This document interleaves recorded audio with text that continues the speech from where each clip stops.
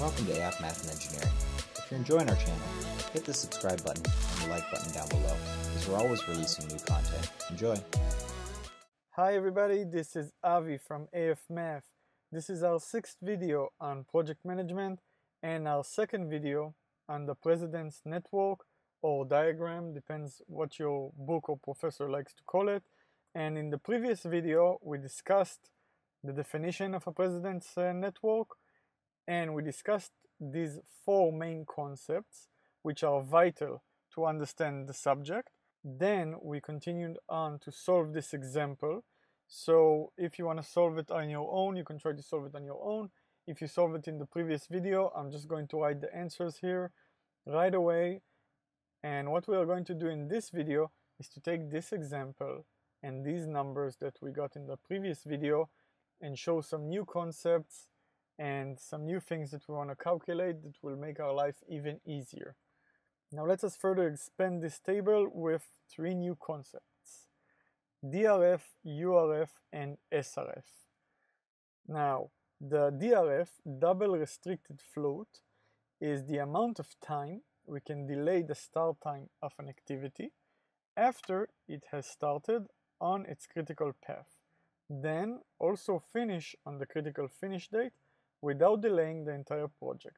This occurs when we combine start to start and finish to finish together. Unrestricted floats, URF, the amount of time we can delay all or part of the activity without delaying the entire project. And our start restricted flows, the SRF, is the amount of time we can delay the start time of an activity after it has started on its critical path without delaying the entire project.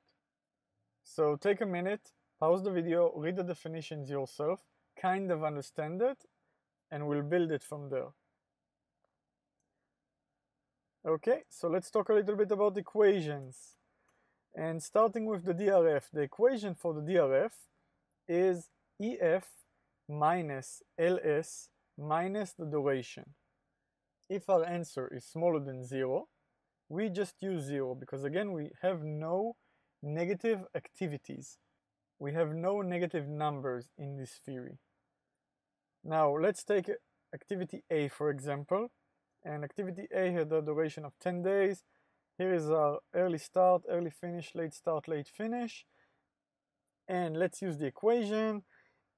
EF equals 8, LS equals 0, and duration is 10, and our answer is minus 2. So minus 2 equals 0, and our DRF is 0. Now pay attention. This is the important part.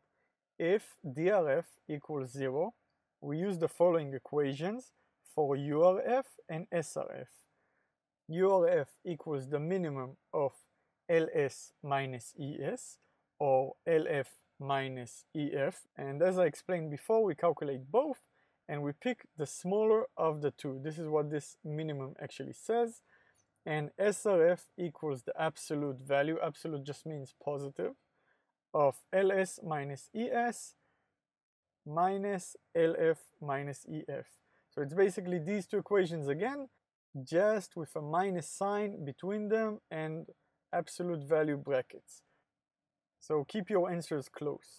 So let's say we take activity A again.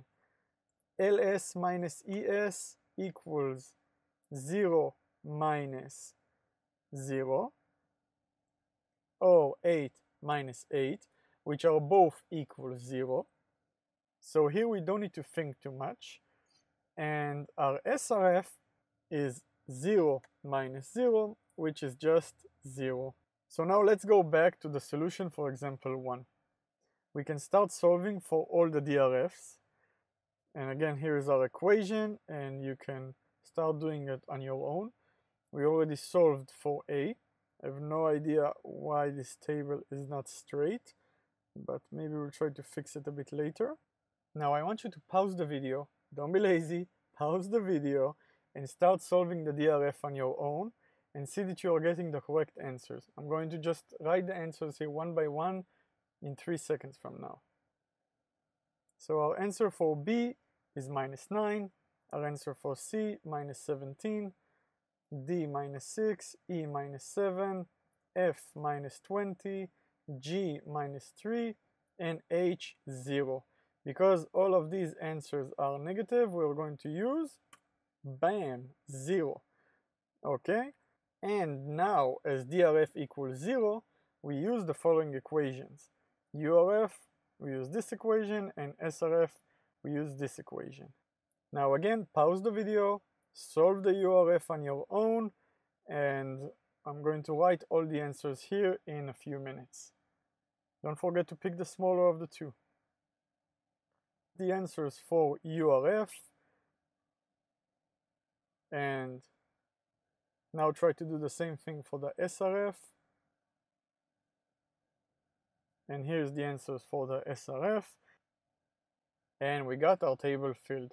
Now, I know what you think, but what happens if DRF doesn't equal 0? Then what do we do? Well, if DRF doesn't equal 0, if it's smaller than 0, we still use 0, so it's the same. But if DRF is bigger than 0, we use the following equations. URF stays exactly the same equation.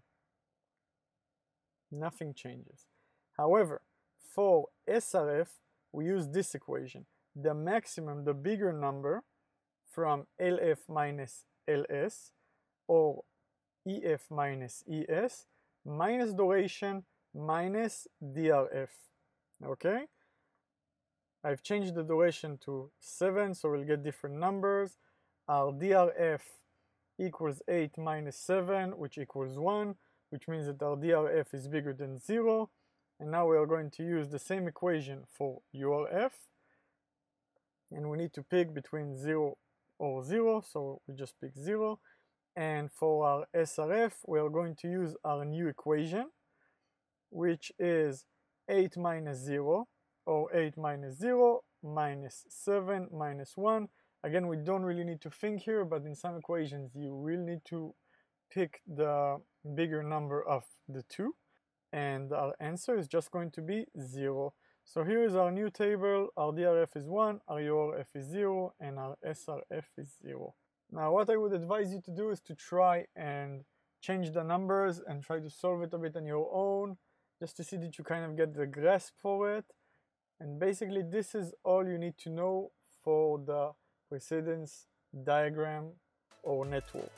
And we are going to take it to the next level in the next video. Stay tuned.